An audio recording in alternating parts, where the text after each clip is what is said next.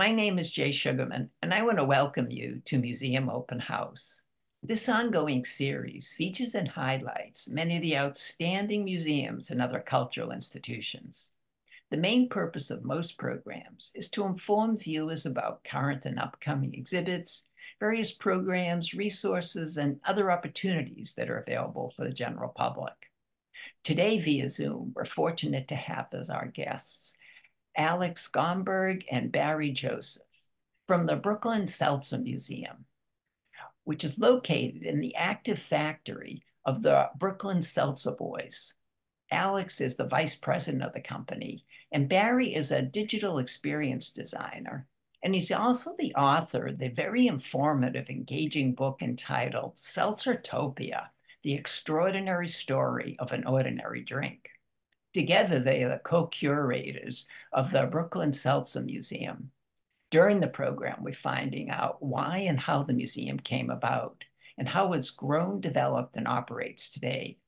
We'll go on a behind-the-scenes tour and in the process come to better understand and appreciate the layout of the museum and the many opportunities that are available for the general public. Let's start by meeting Alex and Barry and then hearing all about the Brooklyn Seltzer Museum. Welcome. So delighted you're both able to be here. Glad to be here, Thank you Jay. so much Thank for you. having us. Thank you. You know, I found out about the museum through a previous guest, Jane August, and I've had so much fun reading about the museum, watching some video footage of different events, eager to find out more and have you inform viewers. But before we jump right to that, I think it would be of interest if each of you would just briefly share a little bit more about your background, professional interests, positions. Alex, would you start, please? Sure. So my name is Alex Gomberg, and I'm the fourth generation in my family to be in our family seltzer business. Dates back to 1953 when my great-grandfather actually started our family business. It was called Gomberg Seltzer Works. And it was just one of the many factories that seltzermen would come to have their bottles filled. It was very common for people to get home delivery of seltzer. So our family was a hub for the seltzermen to come in. We filled their seltzer bottles, and then those seltzermen, those independent seltzermen, would go on their routes and deliver to their own customers with their own trucks and so forth. It wasn't until 2012 when my family got back into the delivery end of the business, and we formed Brooklyn Seltzer Boys, a delivery company of Gomberg, and that kind of just took off. We mainly targeted bars and restaurants, and now we have a lot of home delivery customers, and we're just continuing to do it. We're one of the only ones standing left. Very nice, Country. very nice. Yeah. Thank you, thank you. Barry, welcome. A little bit about yourself, please. Thanks, Jay. I'm a digital experience designer. I run my own company, but over the last 2 or 3 decades, I've mostly done that work in the nonprofit space and the educational spaces, often with museums. I spent 6 years actually in the education department at the American Museum of Natural History here in New York City. Back in 2004, I had an idea to write a book about seltzer. It turned out there had never been a book for adults explaining the history of seltzer water. And through that, I got to meet amazing people like Alex's father, Kenny, who were keeping it running around the country. And Kenny played a big part in my book, which eventually came out in 2018. You mentioned it, Seltzertopia. Alex, I met at the time as well, and he's actually in the epilogue of the book. The epilogue of the book is about where, looking back at around 2014, 15, what's the future of seltzer? And I don't mean seltzer you can get in the store, but the seltzer that you might get in a beautiful glass siphon, and the old tools that were used and still can be used for triple filtering the water and delivering them to people's homes and to businesses. So Alex at the time was positioned as the future of seltzer, and he very much was. And things changed during the pandemic for his family's business, and they moved into a new space. So I think it was, let's see, we're right now in 2024, so 2022, just about 2 years ago right now, I was excited for Alex to invite me to come see the new factory. And when I walked in and I saw what he'd done with the place, it was, as I say, museum at first sight. It was a beautiful new space, a beautiful factory. It was clean. The machinery was working beautifully, but he had also taken so many of the artifacts from the process of fixing the machines, of running the machines, of the old machines themselves that were missing parts, and had displayed them in such a beautiful display, put them in such a beautiful display that it was clear he wanted to educate people. Mhm. And he told me about some of the things he'd been doing with local school groups to educate young elementary school kids about how a siphon works, about how you can take the tin off the top with tools and then eventually fill it up on the machine. And so we talked about, well, what would it look like to actually put a layer on top of the museum, excuse me, put a layer on top of the factory that would be a museum layer. It would always be a factory when it was running, but there would be something you could always see on the wall. There would be times when the factory would be closed that we can bring things out, wheel them out onto the floor. And so we spent a whole year exploring ourselves with graduate students at both NYU and Teachers College at Columbia to see what might that interactive experience be. And then starting a year ago, now, May of last year, starting to make it open for the public and experiment with how a museum could be integrated into an active factory. And you might go to like the Ben and Jerry's factory where you can look out a window, you know, in Vermont, or go to the Mint in Philadelphia and again, look down at the window at the floor. We're not talking about having a separate section that's a museum. The museum is in the factory. You're in the factory when you're in the museum. And so it's been an incredible adventure. And I feel very fortunate to work with both Alex, his dad, Kenny, and the whole family to figure out how to activate this space so that visitors can be coming in on a weekly basis and experience both the factory itself and see how it works, and also all of the incredible different exhibits that we've made to help engage people and educate them about the history of seltzer water in the world and specifically in New York City. Fantastic. For those who haven't had the chance to visit yet, before we enjoy and learn from a series of images and a video clip, would either or both of you give an overview of the layout and what we can look forward to seeing on a visit? Well, Alex, typically, go yeah, on, go Alex. ahead. You start. I'll I'll fill. describe the physical space and you can talk about the tour. How's that sound? Sounds good. So when you walk in, on the right is very much what I first saw when I first visited Alex there 2 years ago. There's a scaffolding in place that's holding materials that they need to run the factory, but underneath it, they become like museum alcoves. And it's full with a history of the machinery used to create carbonated water. And as you walk through it, it educates you through the objects, through digital interactives, through signage, to understand how water comes into the building and leaves as seltzer and all the steps along the way. On the left, starting at the top, is a beautiful artistic display of maybe about 100 different seltzer siphons, clear ones, blue ones, yellow ones, green ones. Below that is a timeline that goes back thousands of years to the beginning of seltzer being created by the earth, coming up through the ground, ending with the creation of the Brooklyn Seltzer Boys, the business that Alex runs, as well as the Brooklyn Seltzer Museum. So you have a high line of kind of the major milestones in the history of seltzer. Beneath that, I'm sure we'll get to it, is what's coming soon, which is a cultural history of seltzer that's told in comic form. We'll get to that.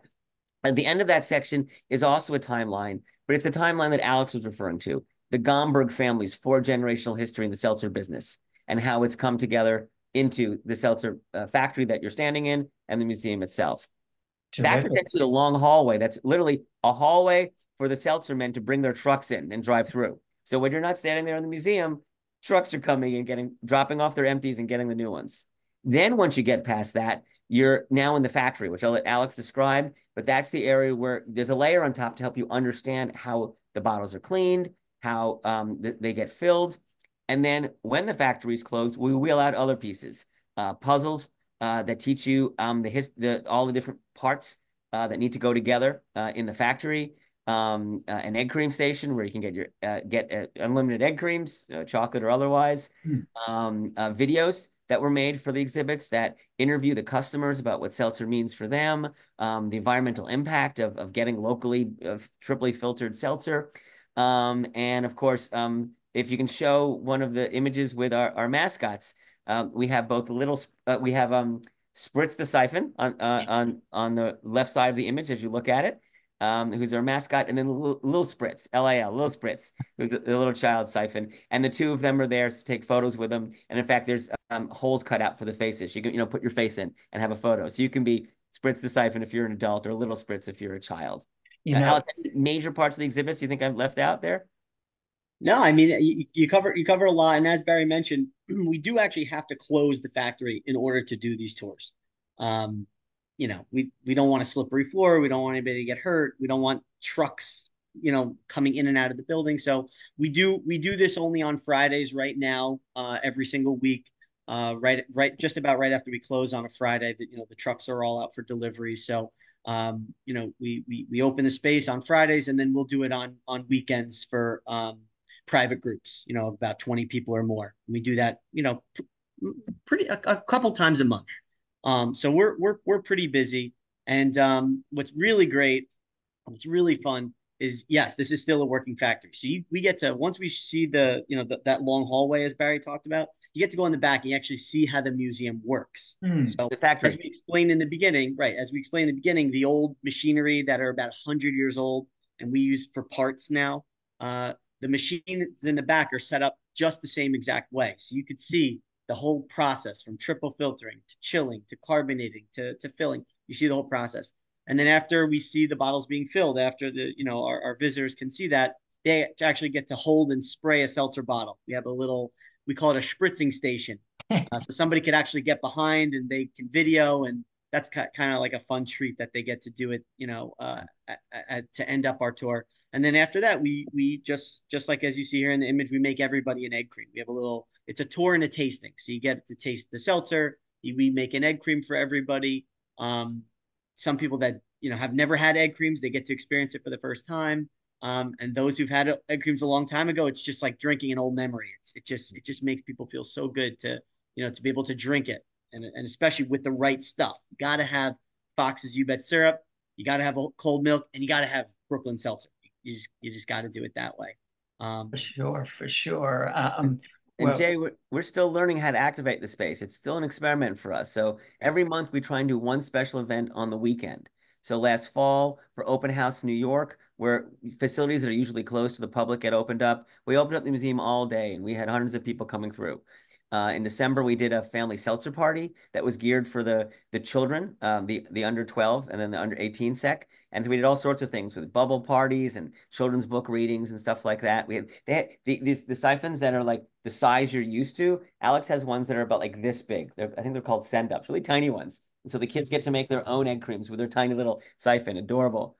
And then in March, we did the first egg cream invitational, where on National Egg Cream Day, which is March 15th every year, we had a major event where we brought and invited 7 different local businesses, including one from Philadelphia. We had judges coming in from as far away as Florida. And for over 2 hours, 3 judges tasted egg creams made fresh right in front of them from the 7 different restaurants to decide who was making the best egg cream of 2024.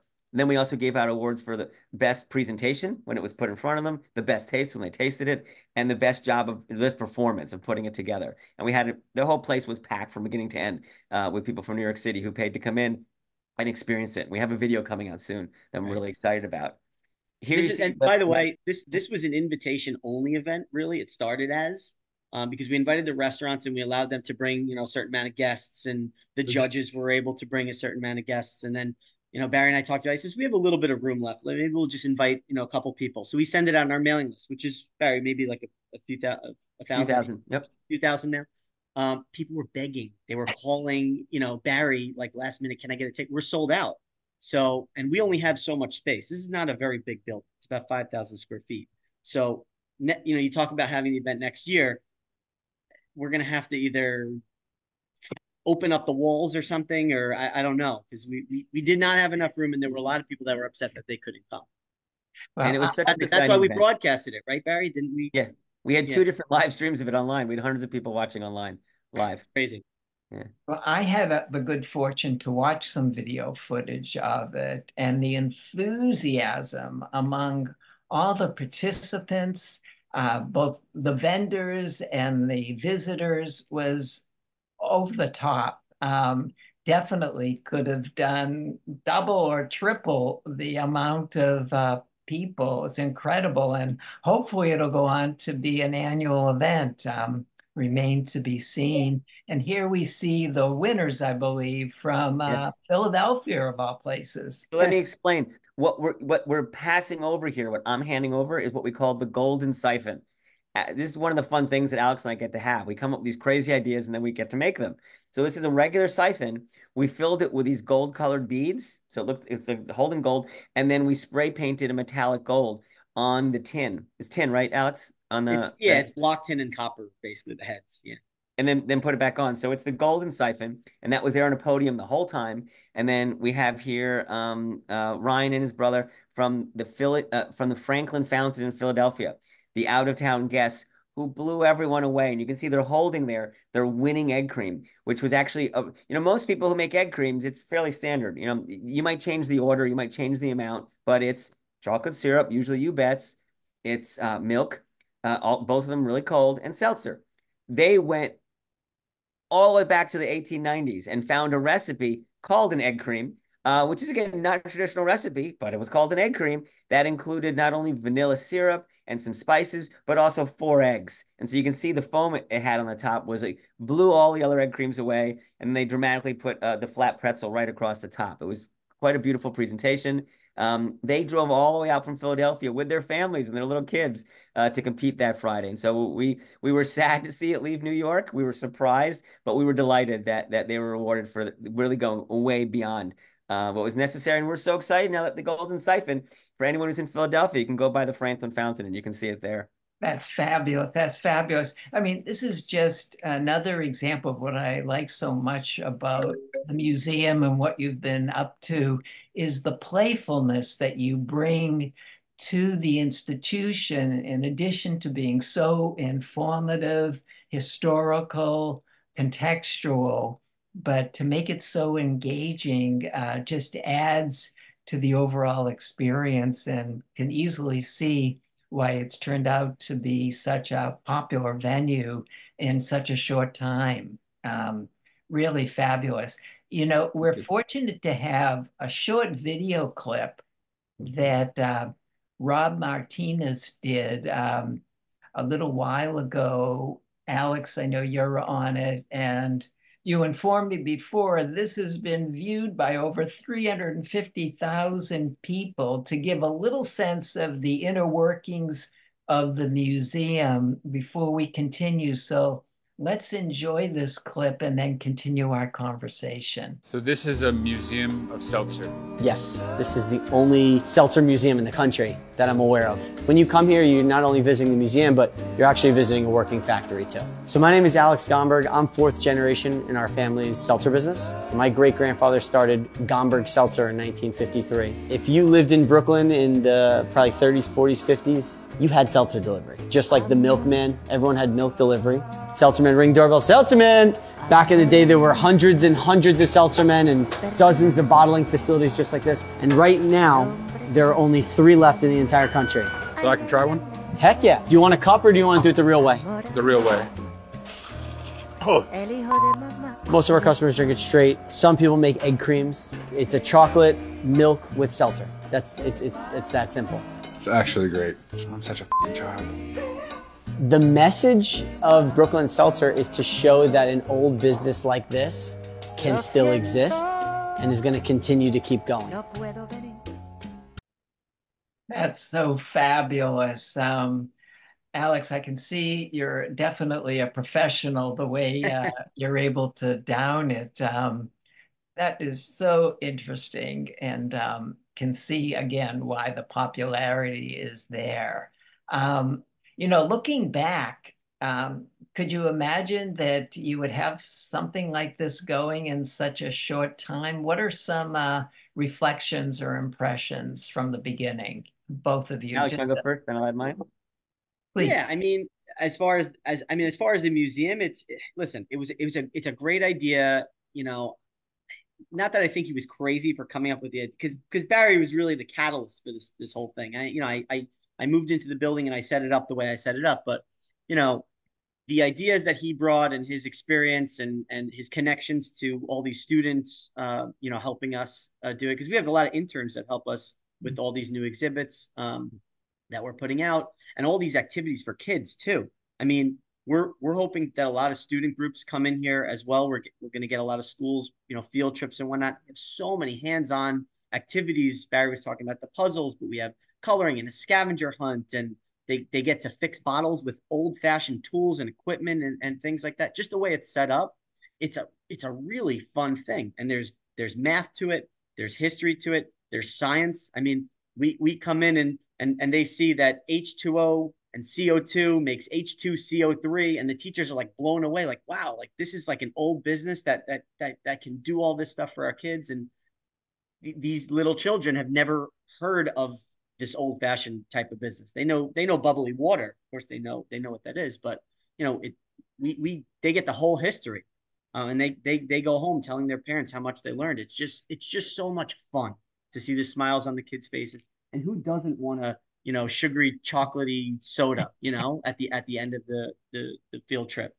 It's just a lot of fun. And for the adults too, that they come every single week, they're antsy. It's like kids in a candy shop here. This is, some people say, you made my whole year by just having this tour for them. It's a lot of fun. That's the part that makes me feel really good. I have to say, as a former elementary school teacher, I would be coming as often as you would let me bring my class. This would be just the highlight of the year for sure. So look forward to hearing all those developments. Barry, a few reflections, please. Well, sure. So when my book Seltzertopia came out in 2018, I started a book tour of North America, which included Canada. And it's 2024. The tour hasn't ended. I gave a talk last week. I'm giving one in 2 weeks up in New Rochelle. So I've spoken to thousands of people on the topic, and the experience is always the same for me. It is so rewarding seeing how happy it makes the audience. It's like Alex said, they're a kid in a candy shop. They're little kids again. They feel in this place where they feel safe and warm in their memories. This glowing nostalgic memory of their childhood and of all these fun associations. And everyone's just got a big smile on their face at the end. The ability to make a physical space that encapsulates those experiences on a regular basis, that can scale out with the numbers that we've seen, thousands of people who've come since we really launched full time last August, has been incredible. And we ask people to fill out feedback forms afterwards. We never assume what we're doing is right. We always want to learn and improve. And people saying, like, this is the best museum I've been to in New York City. There's some great museums in New York City. I've worked at some of them. They're remarkable. For someone to say that, like, they're visiting from Australia, or from Sweden, or coming from Los Angeles or Florida, and this is one of the highlights of their trip in New York City, to me is just remarkable. And for us to be able to give people, literally during such challenging times, such a warm, positive experience that reflects on cultural history that goes back for years, the values of a family-run business, about the kind of relationships that are built between a local business that can work with a family over multiple generations and highlight those relationships in, like, our customer book. It's just such a beautiful thing to be part of, and I feel so fortunate. No, I think now more than ever, we all need more and more of those type of experiences and opportunities for sure. And Barry, I know you mentioned that you're continuing to grow and Always. develop.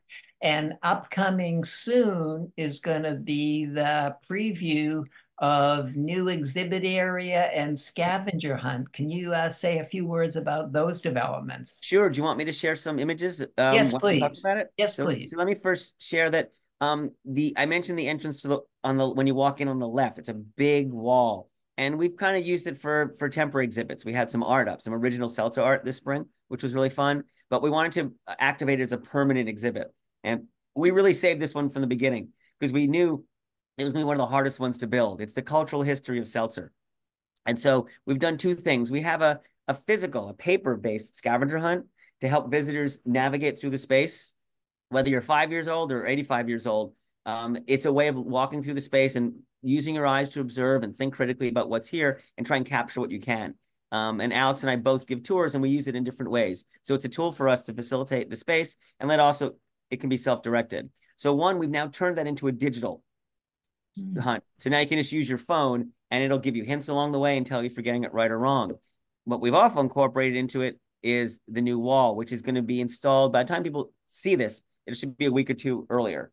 So let me go over to my images, and I'm going to say view full screen. Let me know if you see it full screen. You should see just a vertical image and black on the side. Is that correct? Very well. It's the cultural history of seltzer. It's going to be a 25-foot wide comic mural in 5 panels. The first one is the introduction, Spritz the siphon, and little Spritz in the cultural history of seltzer, where they're going to travel through time to the major milestones in the cultural history of seltzer using a time-traveling fridge. Right? The first panel The first panel is about the cultural history of seltzer and health. No, this is the wrong panel. Yeah, so the first panel in 6 frames is the cultural history of seltzer related to health, starting in ancient Greece, moving up through spa culture in Europe to the first bottling of seltzer, to the first European style spa in America, Saratoga Springs, to being able to buy it in any store around the corner, and how the health properties is what attracted people to seltzer in the first place. The second panel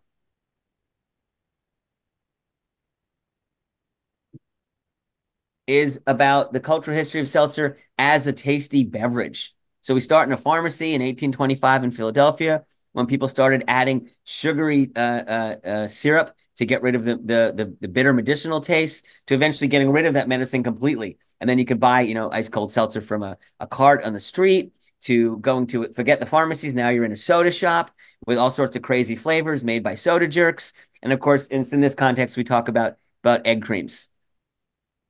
The third panel is about the cultural history of seltzer as a comedic device, not because you drink what comes out of it, but because you spray it in somebody's face. So we learn here about Weber and Fields in the Lower East Side in the end of the 19th century on the vaudeville stage in New York City, where seltzer siphons were used as a comedic prop, along with pies in the face and axes in the head. And then we go to the Three Stooges, Groucho Marx. We follow the connection with clowns, like on the Howdy Doody show with Clarabelle, all the way up to something I'm sure many of your visitors recall from the Mary Tyler Moore Show, the wonderful phrase, a little song, a little dance, a little seltzer down your pants. We even go all the way up to The Simpsons. And then the last section, the last panel, is the cultural history of seltzer, looking at how it reinforces people's identity and their sense of self. And I'm trying to advance it on my screen. Here we go.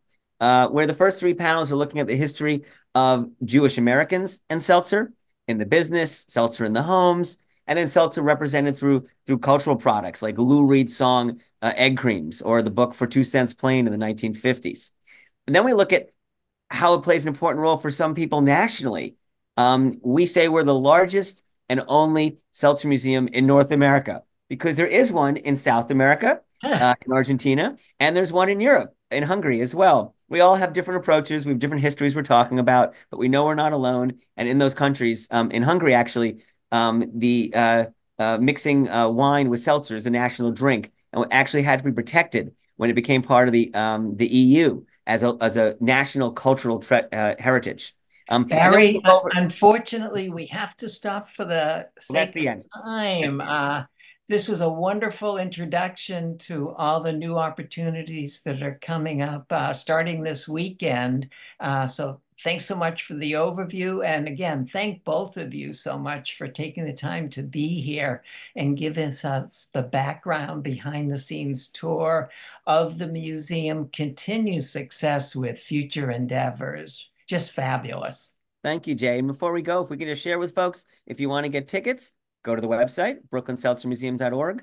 Much of the museum is also online in our virtual museum, where you can experience a lot of what you just saw and contribute at the Seltzer Memory Wall. We can read people's memories and add your own. And very soon, go to the virtual store, where you can buy the t-shirts, get stickers of Spritz the Siphon. And until the store is up there, you can also go to brooklynseltzerboys.com, where all the museum items are currently being sold. Fabulous, fabulous. We'll have that contact information in the credits. So really appreciate it. And definitely look forward to visiting sometime soon. All the best for now. We look forward to spritzing you then. Also want to thank those of you watching for joining us, and hope you'll be able to tune in next time.